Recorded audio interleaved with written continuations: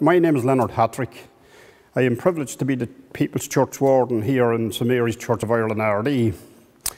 There has been a place of worship here for the last 800 years, and a lot of the time it was in ruins. It was a monastery originally, and it was connected up to Hatchett's Castle, the St Joseph's Hospital, and the college at the back of the church. The rector here is the Reverend Michael Graham. He's based in Drogheda, St Peter's Church of Ireland, Drogheda. This place is very special to me as I was baptised, confirmed and married here. And it's not many men can say they were married in their own church. It was in ruins in the mid-1700s. It was rebuilt in the late 1700s and again in the 1800s.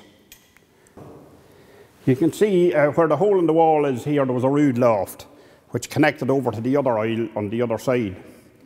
When there is no aisle there now because it was demolished. But there was a platform across from wall to wall. There was also a big crucifix up there.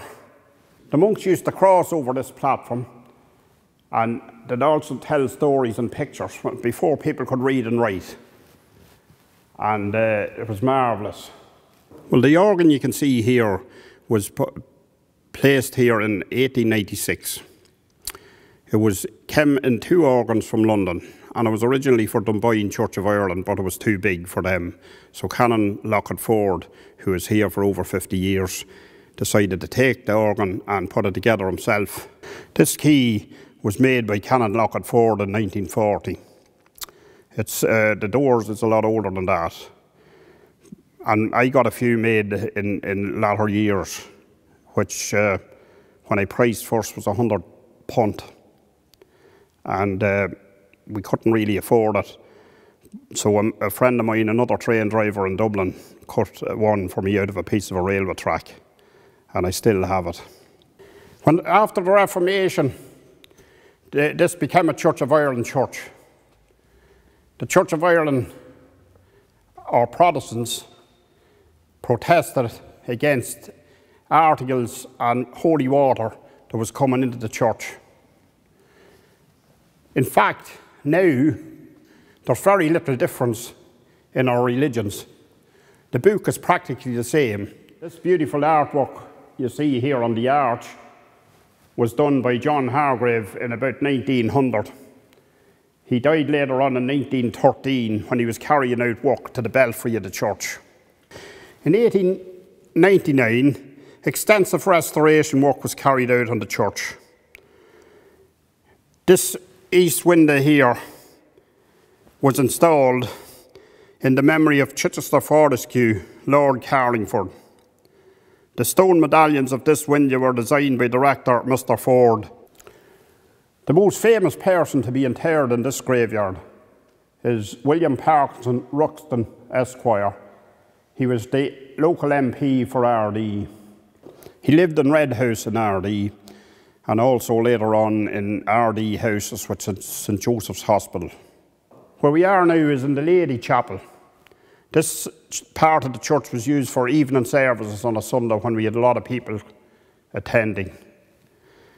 The Bible you see here was presented to Canon Lockett Ford in 1927 by his son, who was a rector in Highgate, London.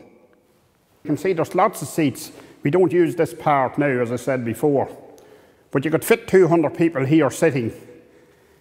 Years ago in Ruxton's day, you would have about 160 at the morning service. Now, our service at 9:45, 3 Sundays a month, is attended by an average of 18. This plaque here was in memory of Arthur Upton Fox Ruxton. He was a captain commander in the 3rd Punjab Infantry. He fell nobly at the head of his infantry on the 11th of March 1868. The oldest object in the church is this fine Celtic font. It's about 1,000 years old. They were working at Mansfield Town Church and they dug it up there and they brought it here for prosperity. The rope which I'm holding is attached to the bell which was installed in mid-1700s. It had been decommissioned by Fred Dukes in 1948 as it was too dangerous to ring it. But in the millennium, we got a grant from the council to renew the bell and leave it safe that it can be rung, and it is now rung every Sunday. History has it that there's an underground passage from St Mary's Church, and the monks used to go underground to the Chantry College, which is here in McCraner's Orchard. Other reports of passages from the church is to Hatrick's Castle. We are now standing beside the family plot. This is the vault of William Parkinson Ruskin Esquire, MP for Ardee, 1790 to 1800. His wife is also interred here, and his sister Mary Ruxton. There is another vault which on the other side of the church.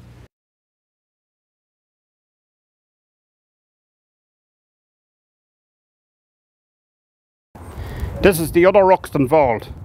Members of Ruxton family also interred in this vault. Inside this store, there's a spiral staircase which leads to the belfry. When we have to go up and do work in the belfry, this is the way you get up. And you can also get onto the roof as well. The plaque that you see on the front of the church was placed there in 1812 after the reconstruction of the church. As I said, it was in ruins in the mid-1700s. And underneath that is the holder for the gas lamp, which was supplied by the town gas. Outside the church here is a portion of an early cross thought to have been a market cross, which once stood at the market square of Ardee. Was erected on a modern shaft at the instigation of the Reverend Ford in 1925. This cross was actually dug up in the town many years ago.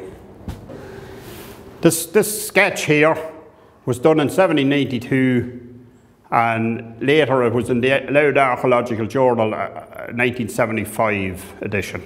It shows that there was an aisle on the left hand side of the church as you're walking in.